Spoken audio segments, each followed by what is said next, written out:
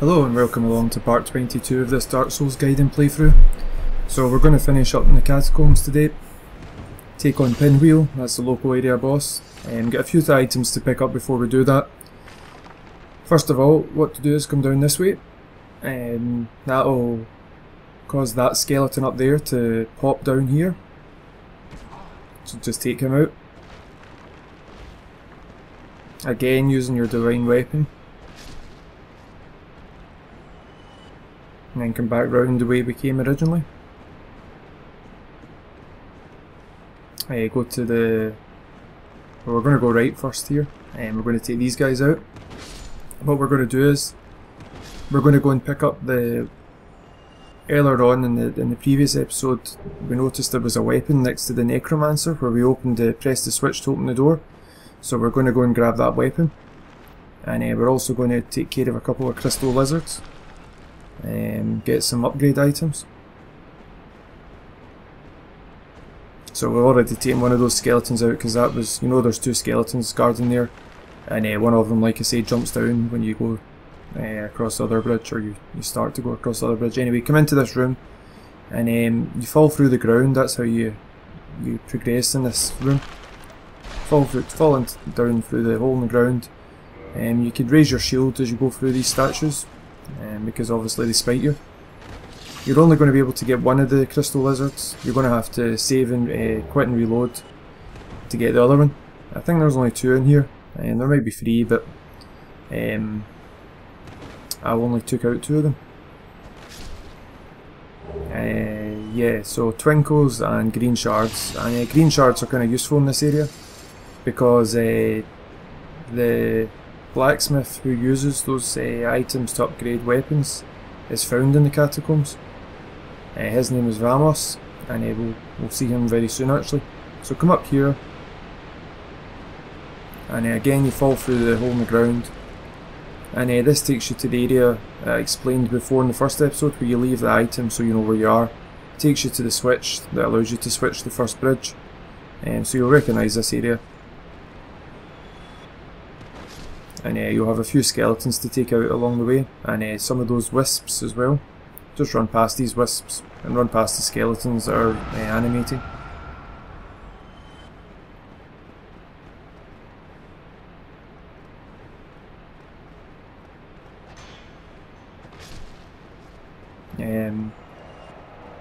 What we're going to do is you can actually roll off of these bridges. They kind of serve as like shortcuts as well. So you can see that there's like a...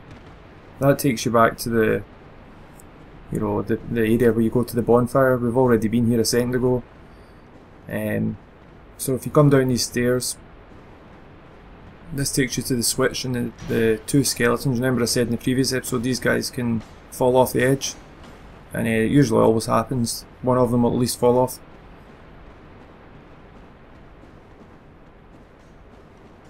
And in the previous episode we had the necromancer to take out in the room down there, and we also had to press the switch, but we've done all that, so it's nothing that we need to worry about. Here you go, you can see the item up there.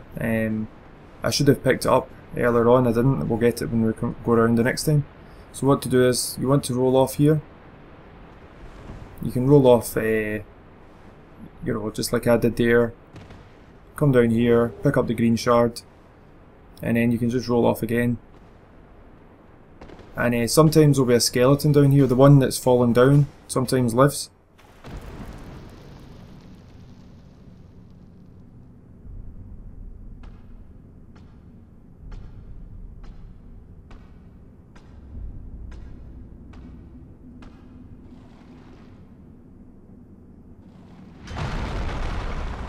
So Vamos opens a shortcut for you.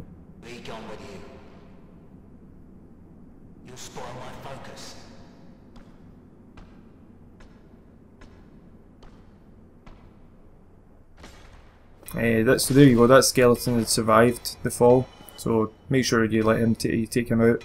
He opens a shortcut for you. Don't go through there yet, there's some dangerous enemies through there. We'll get there another way.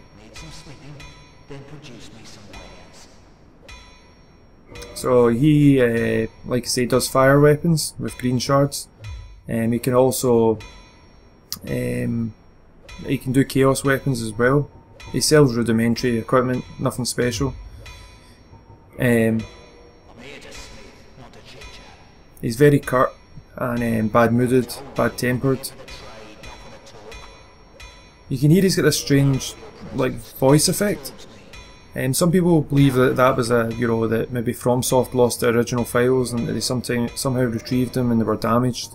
I think it's actually FromSoft's attempt at creating a sound effect, and the sound effect is supposed to be a disembodied, not a disembodied person, it's obviously a skeleton that has a voice unmodified basically by skin, larynx, vocal cords, these kind of things, which doesn't really make sense because you need all these things to speak anyway, so. But I think that was the intention behind that kind of strange sound effect. It doesn't work very well at all. If you go through the fog gate at the opposite end of this bridge, it just takes you to another area. We're not going to go through it quite yet. We're going to actually approach it from the other end. So one of them fell off, and the other one, they both, if you go far enough along the bridge, both of them will jump down from above. Anyway, we're going to go and pick the weapon up now, the one that I've been promising to pick up for the last 2 episodes. Here we go. Pop down here and then pop onto the other ledge. Be careful not to walk down there, you'll have to go all the way around again. So we pick up the Great Scythe. That was the weapon that we could see from the room with the Necromancer. It's one of the best weapons in the game. It's got fantastic reach, dead angle is unbelievable. It's fast, it's very fast as well, and when you upgrade it to like plus 15 it's completely deadly, and you can buff it as well. There's something else about it I'm forgetting. It's got bleed effect, that's what it is, it's got bleed effect. Anyway, there's a few enemies up here and wisps and whatnot, and I don't know if you noticed in just a few minutes ago when we were kind of falling off the edges to get to this Great Scythe, you could see that there was an item way below. You can actually get to that item by rolling off, see the wee ledge to the left there, if you roll off to the right with the spikes and whatnot.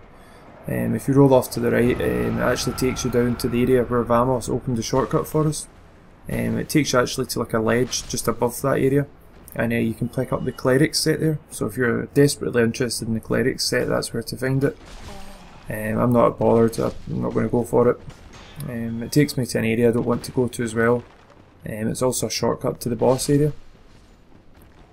So take these guys out. You could see when we dropped down through the hole in the roof that there was a room behind us when we fell down. Don't go in there yet, there's a prowling demon in there, but we'll go back for him later. So there's 2 enemies waiting to ambush you in here, and there's a dodgy looking wall, so I guess you know that you can break through that wall.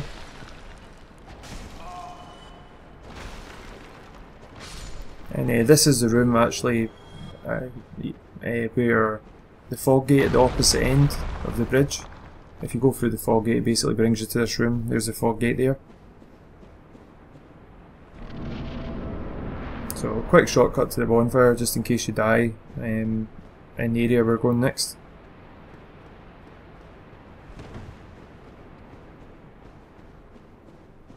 This next room is I make a mess of this actually, but I suppose it could cause some people problems. You've got archers in this room, and you've also got skeletons to deal with. Yeah, and I make a mess of it. You'll see that in a moment. So there's an archer to your right. There he is, behind us. Normally you can take him out, but for some reason he fell down there. Get the plunging attack off. I should really be kind of two-handing my weapon here, so I can take these out in one shot these guys. My timing is completely crap here.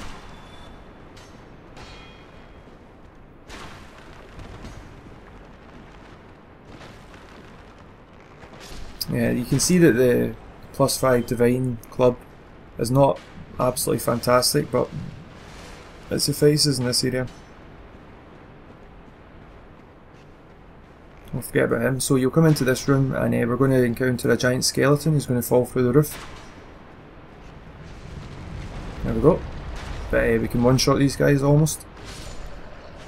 And we pick up in that crypt or sarcophagus, we pick up the Dark Moon Seance ring. This is an important ring for if you're interested in the what covenant is it? The Dark Moon Covenant. Yeah, sorry. And it's got an association with Lord Gwyn's son, son/daughter, Gwendolyn. Gwendolyn was born a boy but raised as a girl.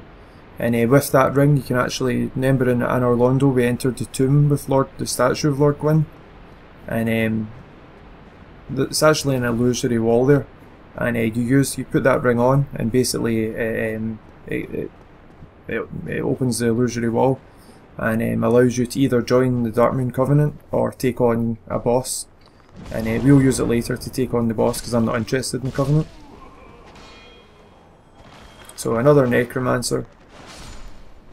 And I think we also get the lantern here, the Skull Lantern, which is the weapon that they use, but it's essential for the Tomb of the Giants because it's the only, or it's not the only, but if you're a melee character, it's basically your main form of illumination in the Tomb of the Giants. If you're an intelligence or faith build, you can use like sorceries and spells and whatnot to cast light. There you go. The lantern lights the Tomb of the Giants, Nito's light, blah blah blah.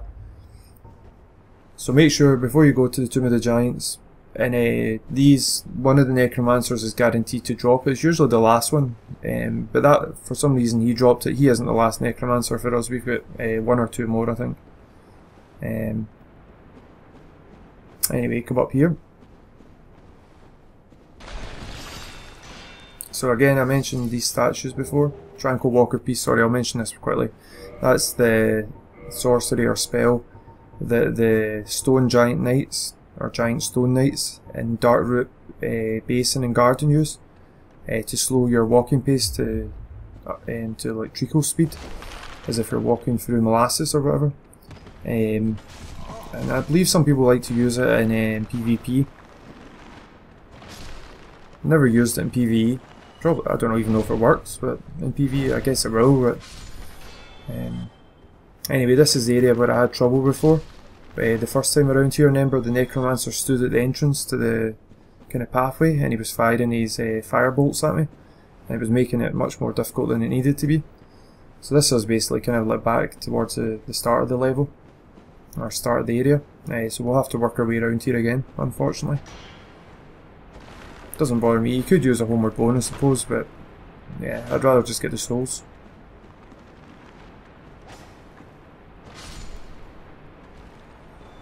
Yeah, the statues, that's what I was going to mention, the statues in here. They all have, if you look closely at them, they all bear, basically the boss in this area, Pinwheel. It's like an individual that's, sorry, 3 individuals that's been formed into one being. The mother, the child, and Pinwheel himself. And they're all represented by death masks. So you get the mask of the father, the mask of the mother, and the mask of the child. And if you look at these statues up close, you'll actually see the same depiction, i.e. the same masks engraved into the statues.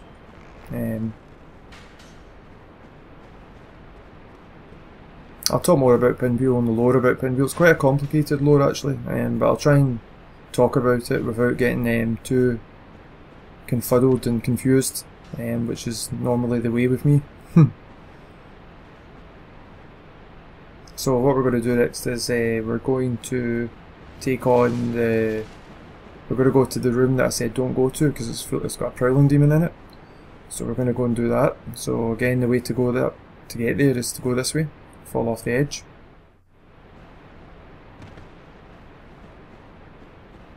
Be careful not to go down there. And yep, we're back here and there's a room there, so you just go in here. I'm actually going to use Power Within. I think this is the first time I've used Power Within in this game, in this playthrough. We got it, remember we picked it up in Blighttown. Yeah, Power Within is one of the best sorceries, or pyromancies, sorry, in this game.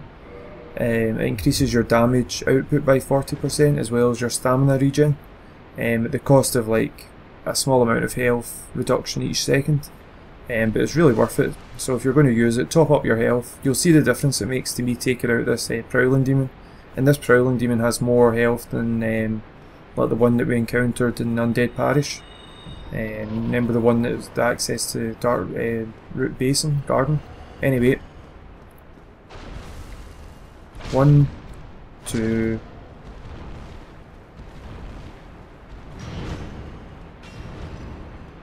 3, 4, 4 and a bit. 5 hits in total, but yeah, makes a big difference. So I'll come back here and pick up these Eyes of Death, which are an item you use to increase your rank in the Dark Moon Covenant, is it? No, sorry, what Covenant is it? The Gravelord Covenant? I can't remember. I'm not interested in Covenants, it's not something that I like or enjoy. You can actually get access to the Gravelord Covenant through this room.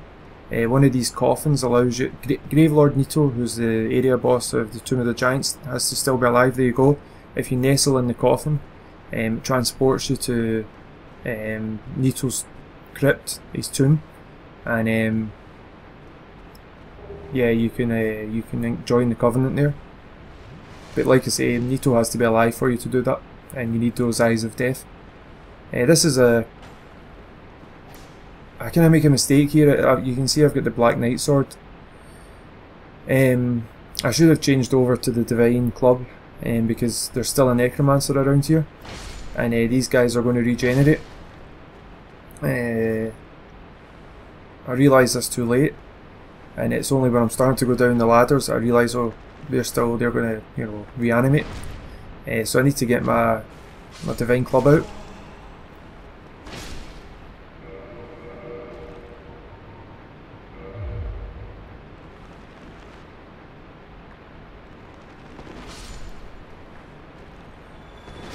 And there you go, easy. So we're going to come down. This is I like this fight. You can see there's like 2 wee strange marks in the ground. I'm sure by this point you realise what that signifies. That signifies that you're going to fall through the ground. And depending on where you fall through the ground, you're going to land on top of a Black Knight, and he's wielding the Black Knight Great Axe, which is one of the best weapons in the game. Now make sure you've topped up your health. I'm going to use the Black Knight sword because I'd rather have that than the Divine Club. The Divine Club won't do much damage against him. I picked the wrong hole. That sounded terrible. Sorry for that. Yep. This is a brilliant move.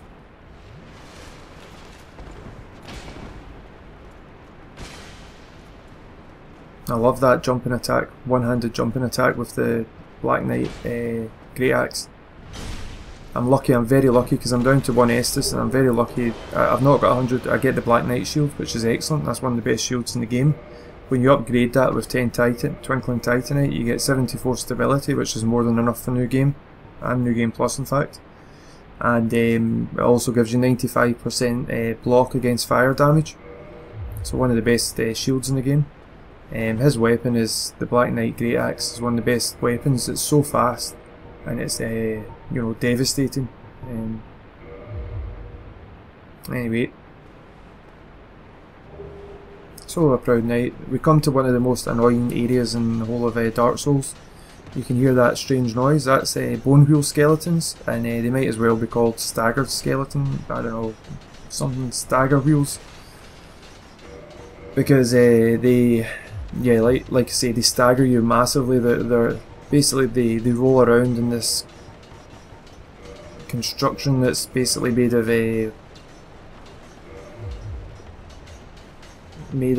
what? Yeah, skeleton. Made of, I don't know what I'm saying. Sorry. So basically, what you want to do is you want to use a ranged weapon here to take these guys out, because if you go down there when they're all alive, they will, like, you know, surround you and kill you very quickly. They stagger you very quickly by rolling into you. They're bone wheels made of wood, skeleton, and like blades or whatever, and it staggers you and takes all your stamina away and takes all your health away very quickly. And there's like about 5 or 6 of them down there. The only benefit you've got is you want to be if you go down there, you want to be at a fast movement speed so that you can dodge out the way. what you usually do is you face them, lock on, and then as they approach you, you'd like dive left or right, and then instantly like lock off of them and run towards them and take them out. But you'll see me doing that in a moment. You can see I've only got 3 Dragon Slayer arrows left, so I've got to make these count. And you can see there's 2 more up there, and there's 2 more down here. And that was unfortunate.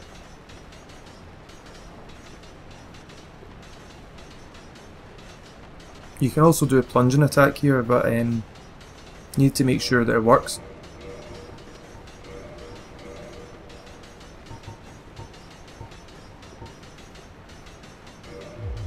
So that's what I'm going to maybe try and do it.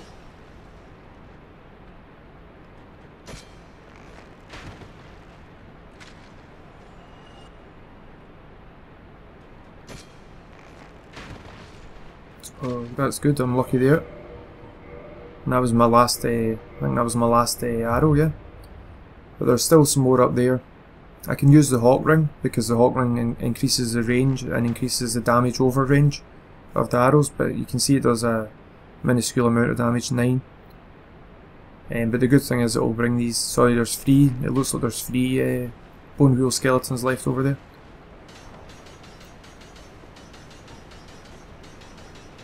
So I've taken the Eagle Shield out as well, just because it's got higher stability. But yeah, we're lucky there, we get to one-shot him. So take the Hawk Ring off now because I don't need it.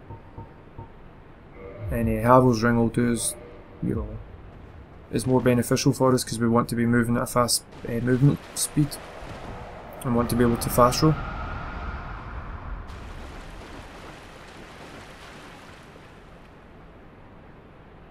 The danger of these bone wheels is if you get ganged up on by them, when they surround you, you're basically dead at that point. So dive out of the way. I do it too quickly, too soon. But like say you then want to run towards them and get your hit in against them before they have time to. That's it. That's the way to do it. And that's them all taken out. You can see that if you'd walked, see Vamos's blacksmithing area is just to the right over there, and if you'd kind of come out here before, you would have been killed very quickly. There's the last necromancer's up here, so we're going to take him out.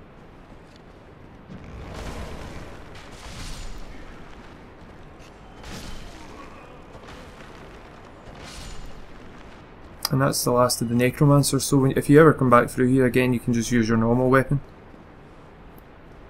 And that ladder takes you back up to the room with the Black Knight in it. So now we're just going to go and take on Pinwheel. We've got nothing left to do. That item that you see over there, that's the cleric set I was telling you about before. And down to the right there, that's how you get to Vamos. That's the passageway opened up for us. But we don't need to do anything with him just now.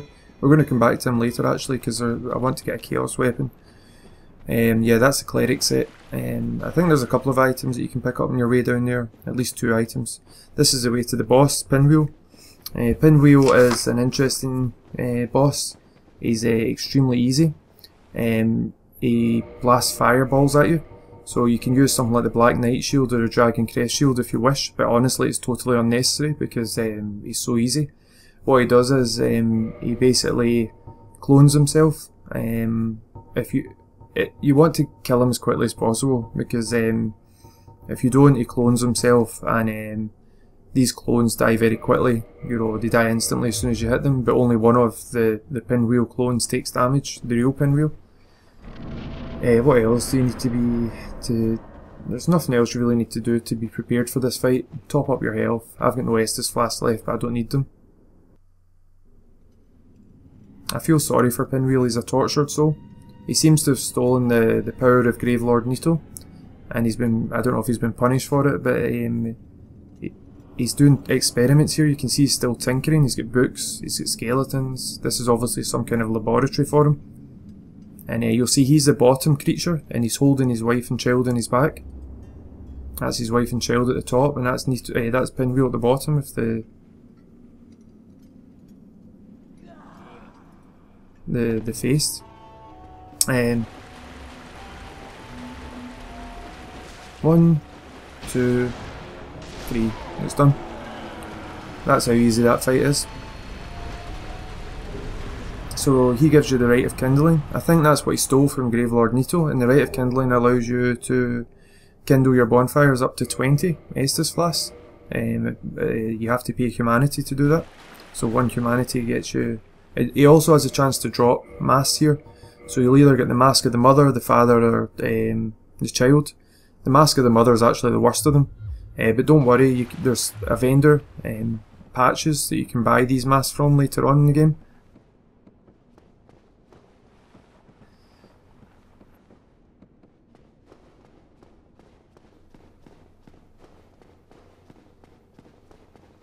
Yeah, sorry if I spoiled that bit for you. I guess most people have played this game. I wasn't thinking there. I actually put the Tomb of the Giants on before I put this video on. I apologise about that. So come along here and pick up Soul of the Proud Knight. And the next area is Tomb of the Giants, which I say I've already uploaded it out of sequence. But yeah, if you're interested in the lore of Pinwheel, and it is very interesting, check out Dave Control Live's videos and Vati videos. They have plenty of information about Pinwheel. Anyway, I hope this episode's been helpful for you. And in the next episode, it's Tomb of the Giants, but we're one ahead, so see you later.